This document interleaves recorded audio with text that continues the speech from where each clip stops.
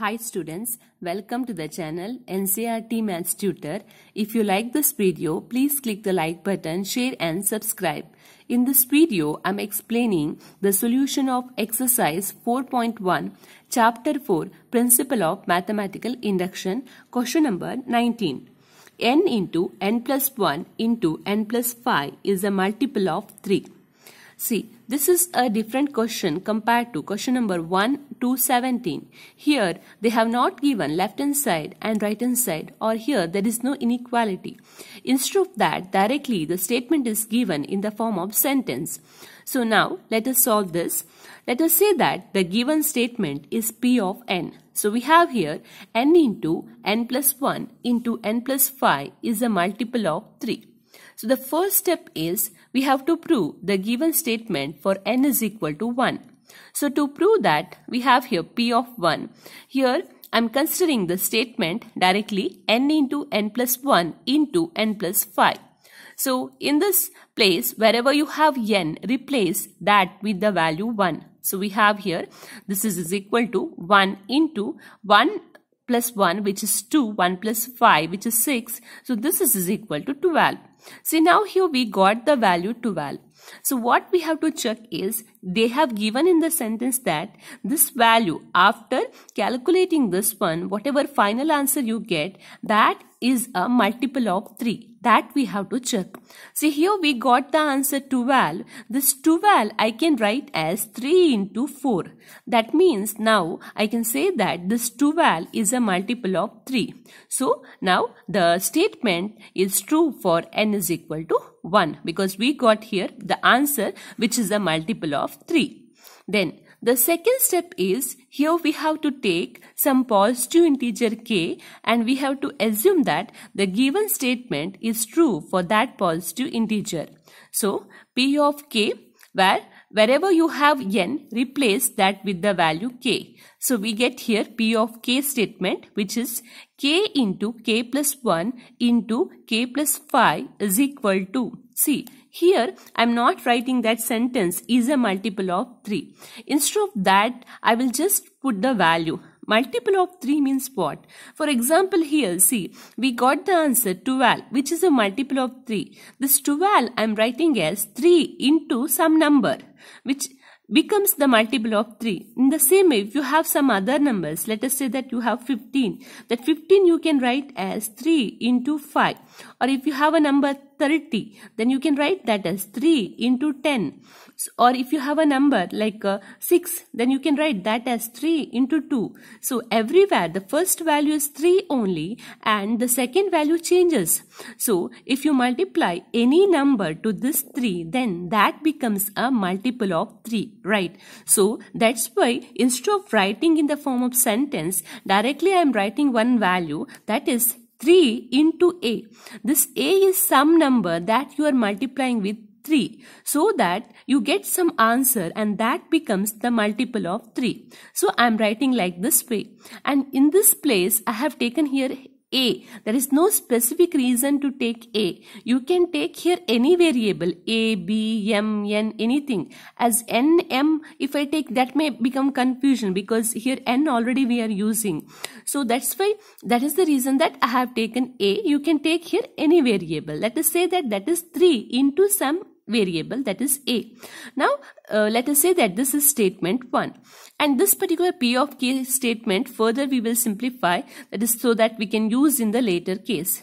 See, if I multiply this one with this, we get here k into k square plus k into 1k into k plus 5 is equal to 3a. Again multiply this value with this, so we have here k square into k, which is k cube, k square into 5, that is 5k square, k into k square plus k into 5, which is 5k is equal to 3a. Then k cube, 5k square plus k square, which is 6k square plus 5k is equal to 3a. Now this is our assumption.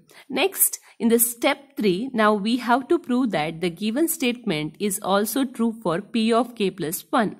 So first, to prove that, first let us write the statement in the form of P of k plus 1.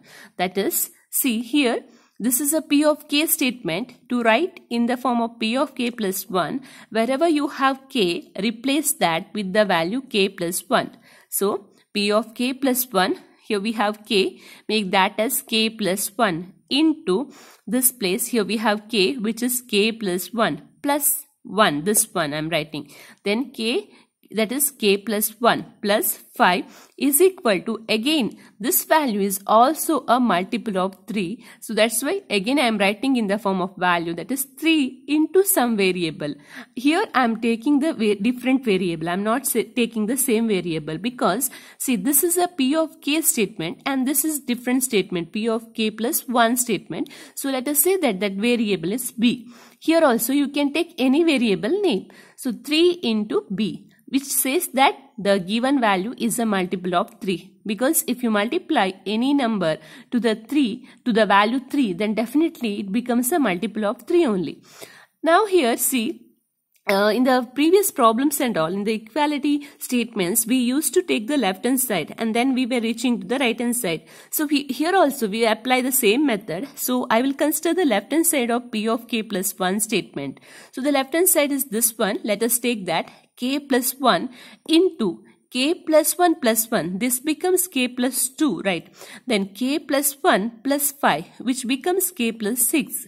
Again multiply this value with this. So we get here k into k square, k into 2, 2k, 1 into k, 1 into 2, that is 2, into k plus 6. Then this becomes k square, 2k plus k, that is 3k plus 2, into k plus 6. Then again further, let us simplify this one by multiplying with the k plus 6. So we have here k square plus 3k plus 2 into k plus 6. So multiply this with this. So we have here k square into k, that is k cube. Then 3k into k, that is 3k square. 2 into k, that is 2k. Then multiply this value with 6. We have here k square into 6, 6k square, k square in 3k into 6, 18k, then 2 into 6, which is 12. So now we have this value. See, again further, this is nothing but k cube, then 6k square plus 3k square, which we can say 9k square. Then we have here 2k plus 18k, which is 20k plus 12 we have. So what I do is, in the previous case, we have simplified the P of k statement and we have this value, right?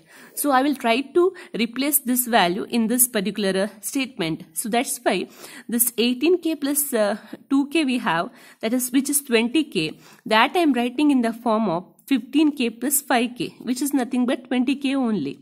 So first we have here k cube plus, let us write this 6k square here, plus 5k I am writing. Then we have the remaining value 3k square plus 15k plus 12.